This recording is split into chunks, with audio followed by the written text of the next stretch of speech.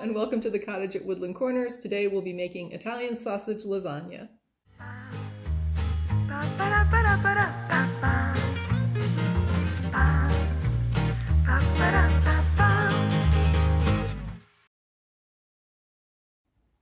I talked in the first video I made about how I'm all about big flavor with little effort. I like to cook, but there's a lot I'm not interested in doing from scratch. I remember telling a friend about some shortcuts, and they said that the way they were raised to think about making food made them feel like I was telling them to cheat. I think at the time I was recommending a chili seasoning packet or something, but honestly, what's the difference between me saying you can add several different spices independently and me saying you can buy the spices pre-blended in a cheap packet? Have I seasoned chili from scratch? Yes. Have I soaked dried beans? Of course. But there are things to consider when you're talking about a recipe and someone's individual situation. So somebody's budget, somebody's timeline, how much they enjoy cooking and why.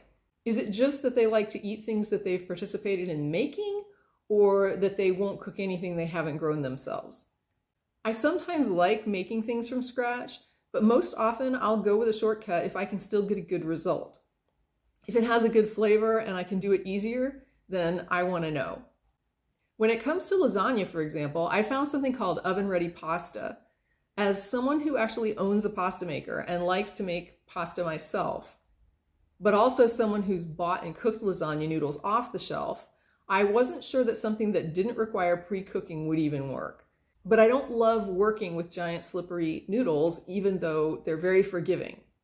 So just to lay the groundwork, if I make my own pasta or I buy standard lasagna noodles, they have to be boiled first before we can use them. So then you have to make sure that they aren't super wet when you put them in the pan, because you really don't want to get soupy lasagna. It's supposed to be solid, not sitting in an inch of liquid. This is why I often also pre-cook vegetables that contain water when I'm making a mainly vegetable version of lasagna, just to get the water out. But I did buy and try the oven-ready noodles, and my first experience with them taught me that you need to get them covered, or you need to cover the pan with something that will at least steam them. If they aren't exposed to some sort of moisture in the process, they don't cook, and you end up with a very hard, crunchy noodle. Not the overbaked crunchy that some people actually like, but the crunch of a completely uncooked noodle. So as long as they're covered in sauce, they cook as well as any other lasagna noodle that I've tried. So I'm now a fan of this amazing lasagna shortcut. My maternal grandparents came from Italy, literally off the boat. I grew up eating a lot of lasagna, and it was honestly never a favorite of mine, which is strange because everyone who came to the house loved it when my mother made lasagna. Lots of people love lasagna as a dish. I am okay with it. I like it. It's just not a favorite. When I was in elementary school, my friend Monica invited me to come over for a sleepover, and her mother made us lasagna. I remember distinctly her mother taking cottage cheese and adding that to the lasagna, and I remember being very shocked by that. I don't think I had ever had lasagna at that point at anyone else's house. So this is the first time I saw someone else make it. It was the first time I saw someone put cottage cheese in it. I had eaten cottage cheese growing up, and I had also eaten lasagna. I had never had cottage cheese in lasagna, so that seemed really weird to me. And the next morning when I went home, I told my mother in this very sort of hushed, someone did something wrong tone, that Monica's mother, you can't believe it, what she put in the lasagna, she put cottage cheese in the lasagna. And I was shocked when my mother said, oh yeah, lots of people here do it. I was stunned. And by lots of people here do it, she meant that it was a Southern US normal thing to use cottage cheese in a lasagna, as opposed to what she always used, which was ricotta cheese. So ricotta cheese is what I have used, and I like to use. Ricotta has a really distinct flavor. When you try it, you'll know it. It does not taste like cottage cheese, but it is a mild cheese, and it is also, you know, a cheese that comes in a container like cottage cheese. So it's not a hard cheese that you have to grate or something like that. You can spoon it out. But I had to get used to that idea that this recipe is flexible. And I didn't expect a recipe to be flexible, which is a little bit, you know, strange. But I guess when you're little, you don't just intuitively know, you know, everything. Today, when I make lasagna, I have sometimes inserted cottage cheese, especially if I don't have ricotta and I want to make lasagna. What I will say is that the texture is different, but I've found that if you buy large curd cottage cheese and you put it through a processor or a blender, you drain it first, you drain out all the extra liquid, and then you take the curds that are left and you put them in and you put them through a processor, you get a texture that is very much like ricotta. You aren't going to get that exact flavor from it, but from a textural standpoint, it's going to help the lasagna. So if you want to use cottage cheese, either for financial reasons or just because you're, intimidated by flavors that aren't just like normal standard US flavors, then I would say, maybe give that a try and just see how you like it, because it really does make the cottage cheese curd more texturally like ricotta cheese. The other cheat I use is canned pasta sauce, which I know sounds like sacrilege coming from an Italian person. I remember my mother used to make her sauce on the stove. She would start with her meatballs, and from that she would go ahead and make the tomato sauce, and she would be using things like tomato paste was a normal standard thing in our kitchen growing up. But for me, while I know how to make meatballs and I know how to make pasta sauce, I just think that the difference in the flavor to me is not that huge that I feel somehow cheated by using canned pasta sauce.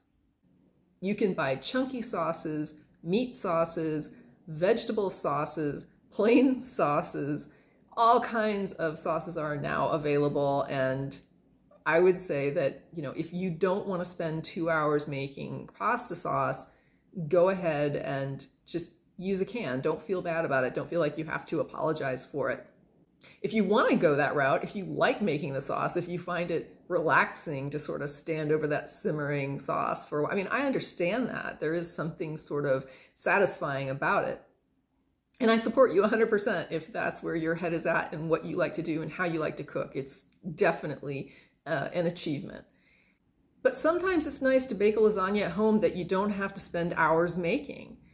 I'm not prepared to say that if I only have an hour to make dinner, lasagna is just off the table and no one can have lasagna because I would have to open a can. I'm totally willing to cut a few corners to get us there. And I think this is part of what cottage life means to me. It's not so much always going through the trouble to do everything from the ground up or from scratch, which can be satisfying and can be really amazing actually sometimes.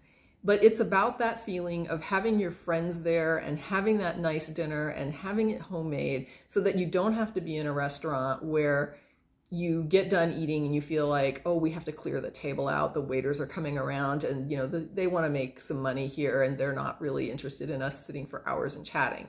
When you have dinner at your home, you can sit around the table for hours and chat. You can go into another room and take your dessert and wine in there.